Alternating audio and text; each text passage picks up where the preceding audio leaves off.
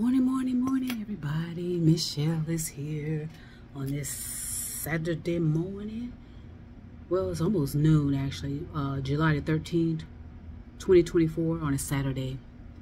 I got myself up, handled my business, and now I just want to come in and talk to you a bit about some things that are crucial to your evolution of your consciousness.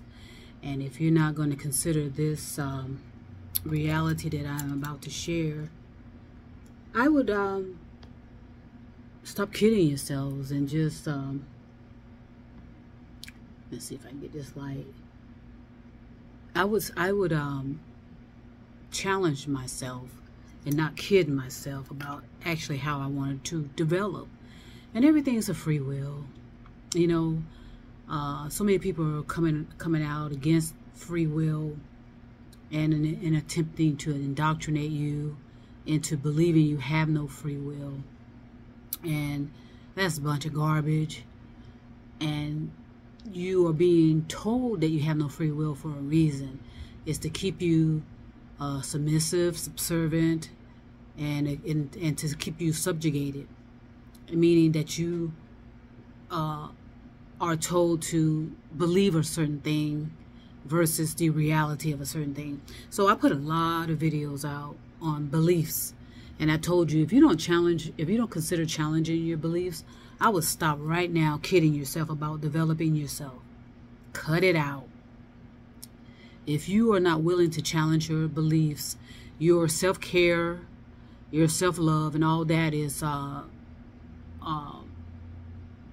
becomes irrelevant and becomes worthless, because if you challenge your beliefs will have you believing so many things about what it is to be a genuine human being in the true sense, and what it means to evolve yourself, elevate yourself. It means challenging your beliefs, literally, figuratively, and metaphorically. In the beginning, when I decided to do this type of work, because this is work, what I do, and I enjoy it. I told you if I could do this and, you know, for free, I would. I mean, because it's about helping humanity is what I'm doing. And I feel so joyful and enthusiastic about it because I see the benefits.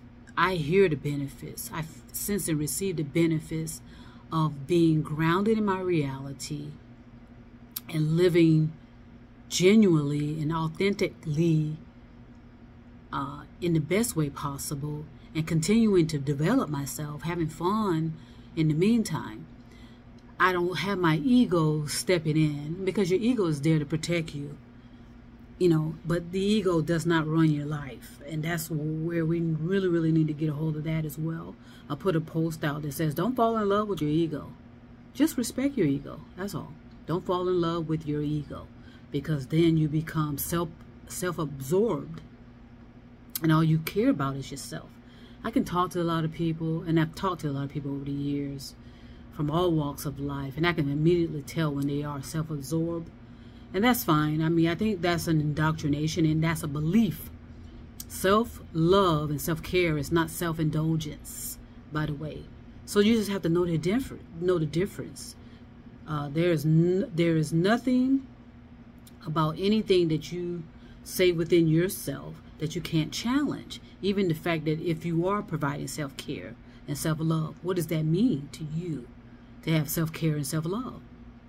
Okay, like I said, it's not self-indulgence. Okay, it's not self-righteous. Okay, and those kind of things. So beliefs are unproven.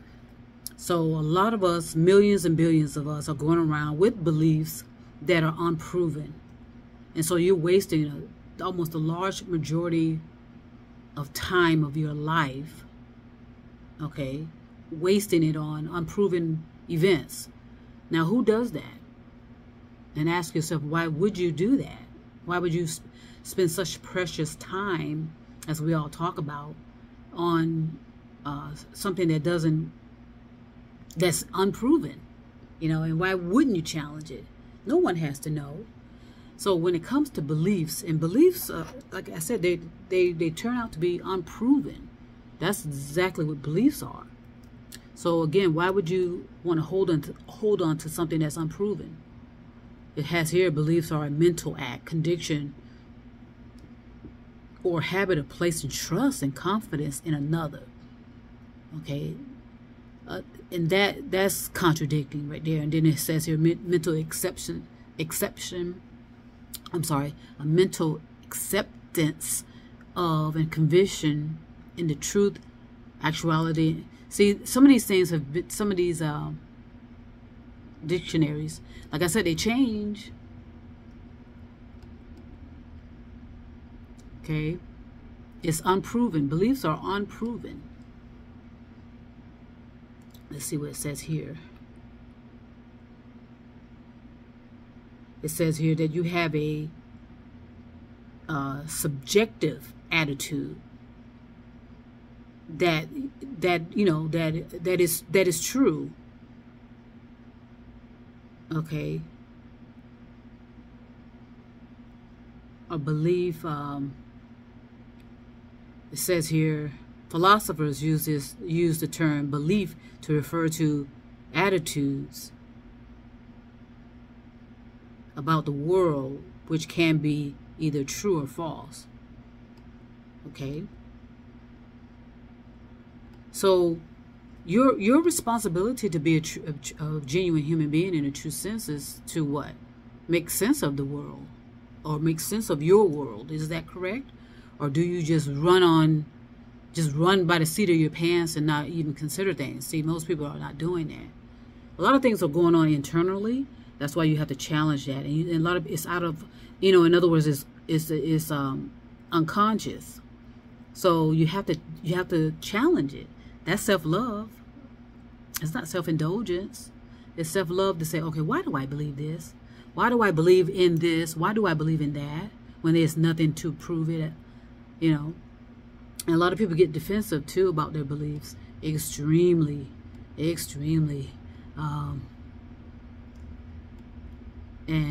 you really have to be very respectful of people and their beliefs, because some beliefs are so deeply held that some, if they actually knew the truth, because beliefs are the opposite of truth.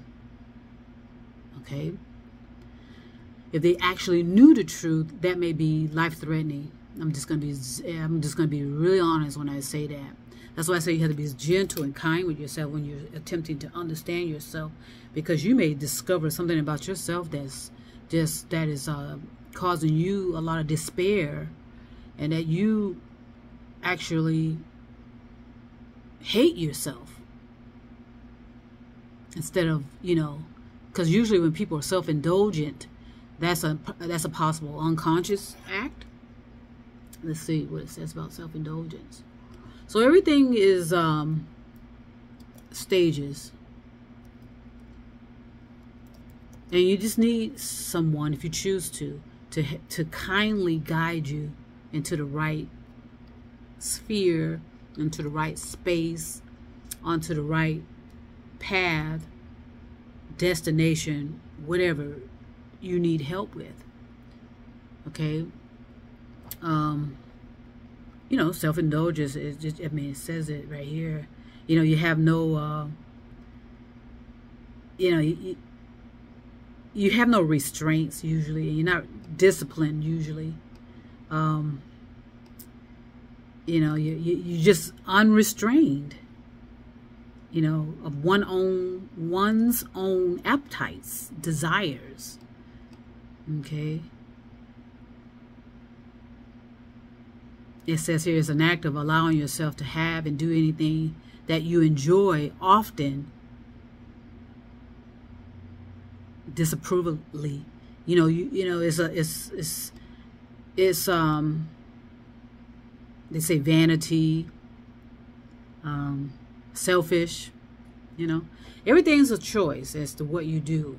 Okay, but you really need to consider why you're doing things, so that you can get yourself out of this spin, this unconscious spin of an abyss is where you're always gonna keep landing. You can always keep landing. I saw a post, and I thought that was an excellent point. This particular person says, she says, either evolve or repeat. That is powerful. And that is simply what it is. Either you evolve or you repeat. The spin cycle. You know, just doing everything the same, deja vu, deja vu, deja vu, having the same experiences over and over, over and over, over and over. And you're not elevating out of it. You're not evolving out of it to see clearly. You're in this spin of, you know, as I said, darkness is a powerful experience as well, because you have to integrate the darkness with the light. You can't attempt to eliminate the darkness or even eliminate the light. Some people have a problem with, you know, having a problem with positivity because they are extreme. They're thinking extreme positively, and that can be very, very, very dangerous. I think that's more dangerous than people want to give it credit for. You know, yes, negativity, you know, I mean, that speaks for itself, but positivity is extremely dangerous. Too much wanting to just everything to be positive. That's going to cause self-harm. Trust me on that. All right. You need to neutralize both aspects of each coin or each sphere or everything has to be considered, and it's difficult. You know, I was reading something the other day or listening to something the other day where one of my teachers, he said, to be a human being is difficult. To be a genuine human being in the true sense is extremely difficult. But yet that's what we are responsible for. We're not responsible for gathering up property, accumulating a lot of money, accumulating a lot of property, materialism, but you can. That's the free will about it. And that's what's amazing about free will. But if you choose to, if that's what you want to do, have at it. Okay, and I also put another post out saying knowing. Knowing, we all have a knowing, and some people call it intuition, instinct, which are two different things, but I don't want you to focus so much on the words right now. Just focus on the activity and what results you're getting from certain activities. Okay? Some of us have a knowing. We are innately inclined and we know things, and we don't know why we know it, but we know it. Okay? Those people, that there's just so few like that, unfortunately. But, you know, that's the way of the world. But there are so few that know that, and sometimes because we're dealing with this intense force of negativity. I mean it's intense.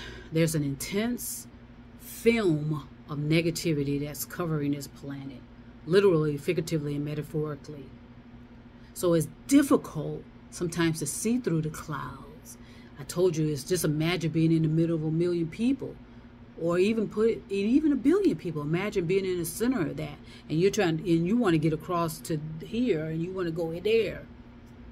There's going to always be interference, always, forever and ever.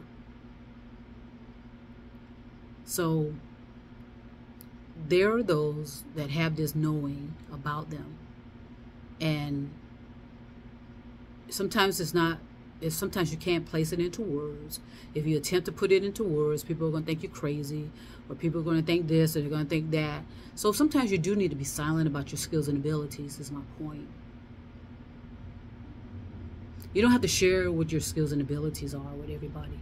A lot of people that do that usually get in trouble because they're doing it for financial gains. You know, in other words, all they see is the financial gains of it all. It's okay to want to support yourself, but when you bring in greed and you attempt to exploit yourself based on your perception of some type of skills and abilities that you have, which are possibly delusions, you know, you're just going to get yourself wrapped up in some, I mean, why would you want to get yourself wrapped up in more problems that we all have on this planet? We all have a lot of things on our plate. that we are attempting to resolve. There's a lot of people just constantly going through the same stuff over and over and over and over. And then they say to themselves, and I know it's said to themselves, so, you know, why do I keep getting myself into these kind of blah, blah, blah? Why do I keep meeting these kind of blah, blah, blah? Why do, you know, in this constant deja vu, deja vu. Again, I can help, you know, and as others are doing their parts in helping. But it all starts from you. If you want to evolve, then that means it requires some work, some intention, some purpose. No one has to know that, though. Like I said, all of us have a certain level of consciousness development anyway. There are some that are way below standards. I mean, a majority of the people are way below standards. Why? Is because they are relying on fantasies and relying on beliefs. You know, they believe someone's coming to save them. But anytime I ask, well, who's coming, I don't get an answer. And I know I will not ever get an answer, because whoever's coming is to save them is a fantasy. The only people that can save any of us is we could save ourselves. Okay, the only people that will come and save anybody is human beings. Human beings save human beings. Okay, animals are not going to save us. Trees are not going to save us. Birds are not going to save us. But those animals give us signs. Okay, trees, animals, nature in general gives you signs. Signpost. Okay, they give you information. They give you impulses. But you have to reconnect. You have to reconnect to nature. You know, reconnect. And do this via meditation, or whatever it means to you to be grounded and attached to reality. I say this with so much, I talk about this so much, is because I have friends that are completely, you know, seeped in their beliefs of supernatural events. And I told you what supernatural is. Supernatural is just illusions. Supernatural. What does it say here?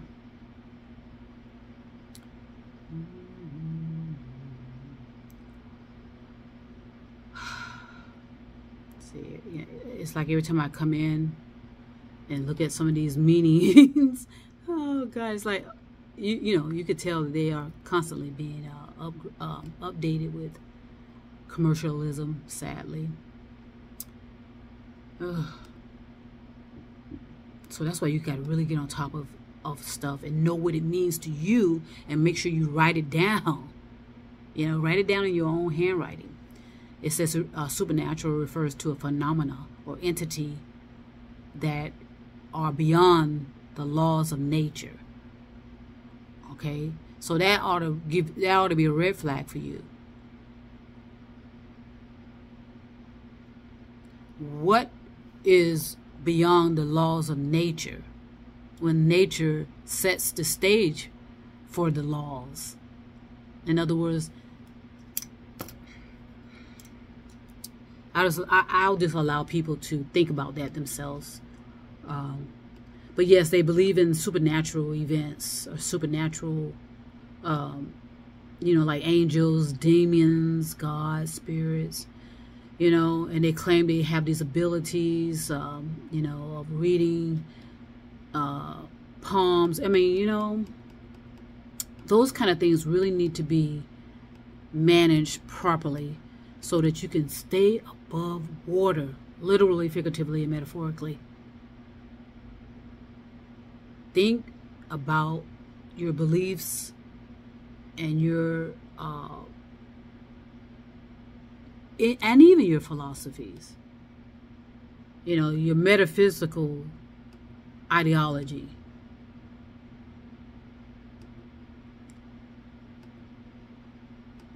You know, your spiritualism, pay attention to that.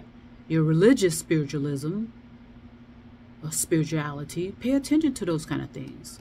Certain things may exist, but how reasonable are they to be reproduced? Can your beliefs be reproduced? That's so important to ask. So I'm going to keep talking about beliefs, because beliefs are probably the number one factor as to why a lot of people are going to be swimming in an abyss forever and ever and ever and ever and ever.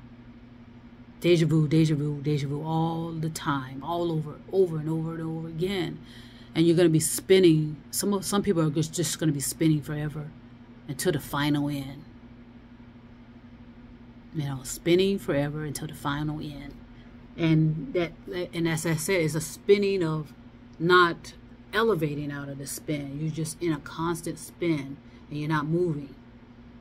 You're just there, having the same experiences over and over and over again. God, that would drive me insane. And that's what's happening to a lot of people. They're sending themselves into a self-created, man-made dementia where their thoughts are, they're not thinking, so their brain cells are atrophying, or they're experiencing atrophy. And eventually, you're going to look into their eyes and you're going to realize no one's there. Okay? I'm going to go ahead and send peace and love all over the stars and moon and mountains. Challenge your beliefs. And I'll have more about this, and this will continue for a long time, because that has to be the prerequisite of your life. Otherwise, evolving your consciousness is fruitful, and chances are it will not happen. All right? Peace and love, and trust me, I will be back.